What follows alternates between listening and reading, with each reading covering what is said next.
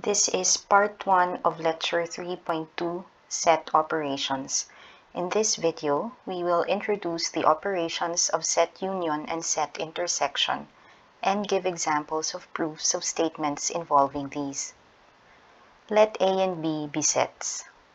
The union of A and B is the set consisting of all objects X such that X is an element of either A or B. The intersection of A and B is the set consisting of all objects X, such that X is an element of both A and B. For any set A union A is equal to A. Indeed, by the definition of set union, A union A consists of all objects X, such that either X is in A or X is in A. The condition either X is in A or X is in A is equivalent to the condition X is in A. Hence, A union A is precisely the set A. Similarly, A intersection A is equal to A. Indeed, by the definition of set intersection, A intersection A consists of all objects X such that both X is in A and X is in A. The condition both X is in A and X is in A is equivalent to the condition X is in A. Hence, A intersection A is precisely the set A. Any set A union the null set is equal to A. This is because A union the null set consists of all objects X such that either X is in A or X is in the null set. Since the statement X is in the null set is false, this condition is equivalent to the condition X is in A. This is equal to the set A. Any set A intersection the null set is null. This is because A intersection the null set consists of all objects X such that both X is in A and X is in the null set.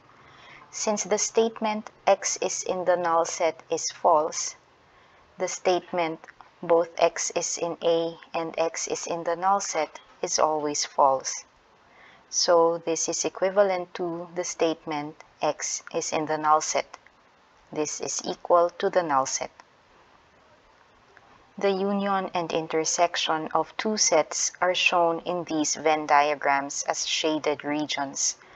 On the left, we have the union of A and B, and on the right, we have the intersection of A and B.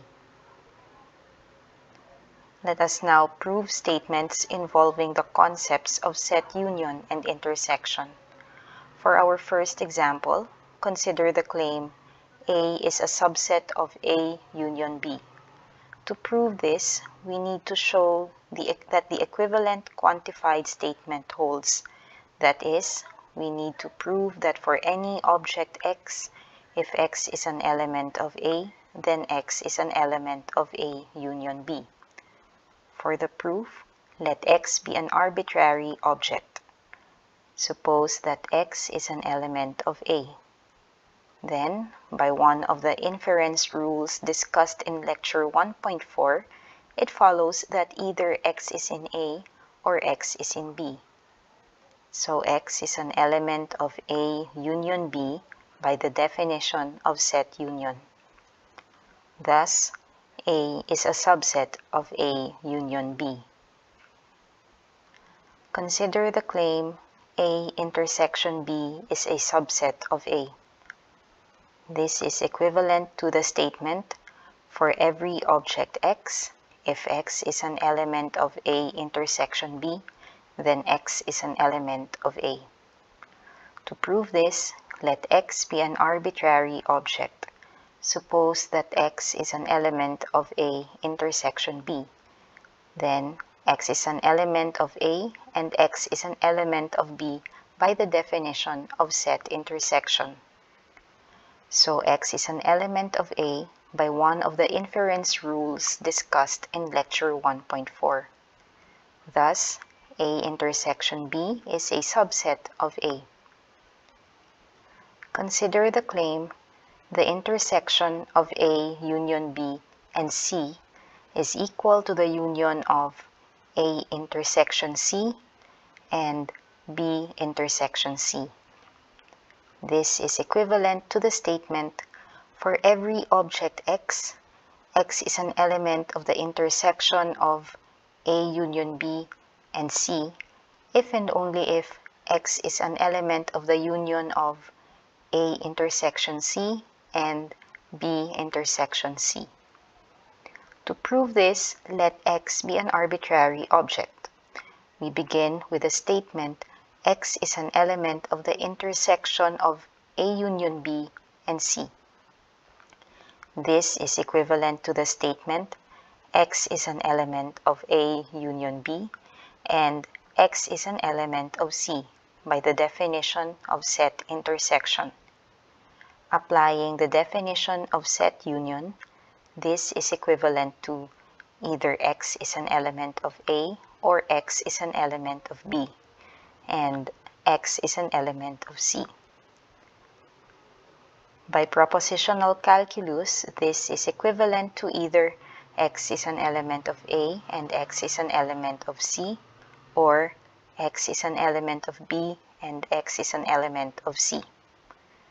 The first statement in the disjunction above is equivalent to the condition X is an element of A intersection C, and the second statement in the disjunction is equivalent to the condition X is an element of B intersection C. This is equivalent to the condition X is an element of the union of A intersection C and B intersection C, which completes the proof. Consider the claim A is a subset of B if and only if A union B is equal to B. Recall that the condition A union B is equal to B is equivalent to the condition A union B is a subset of B and B is a subset of A union B. We will give a two-part proof of this claim. For the forward direction, assume that A is a subset of B. By example 1, B is a subset of A union B. Hence, it remains for us to show that A union B is a subset of B, or equivalently, for any object X, if X is an element of A union B, then X is an element of B. To prove this, let X be an arbitrary object. Assume that X is an element of A union B. We need to show that X is an element of B. By the definition of set union, either X is an element of A or X is an element of B. If X is an element of A, then since A is a subset of B, X is also an element of B. And if X is an element of B, then clearly X is an element of B. That is, for both cases, X is an element of B. This proves that A union B is a subset of B.